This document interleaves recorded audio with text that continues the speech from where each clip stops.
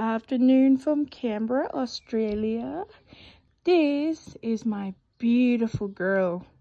This is Graptopetalum Mendozae. I had her for 4 months.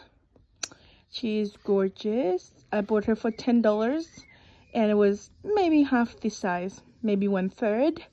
I've hacked her up over winter and I took a few cuttings and I have propagated her. You can see there's some here, a bit everywhere. I just wanted her to be more compact.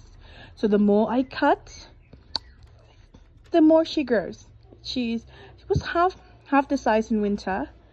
But I'll show you another one. Here's the other baby that I took. Where is she? That one there I took as a cutting from here before winter. And she's doing really well. They look totally different. Maybe because these are all little kitty bitty babies. Oh, look at this. So many cutting. I keep cutting all the flowers off.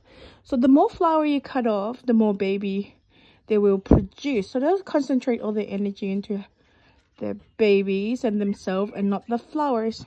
I know there's a flower coming through there, but when they fully come out, I will cut that off. Also, mealybugs and aphid loves the flower, so I don't. Isn't she beautiful? I love this. This is my favorite right here. But I'm hoping she trails off. Be trailing off soon. See, this one's starting to trail, but that's a flower. Double check. Looks a little bit dry, but it'll be all right. That's my dog. He's barking because somebody's walking past, but it's okay. All right, I think that's it for today. Have a good one. We'll talk later.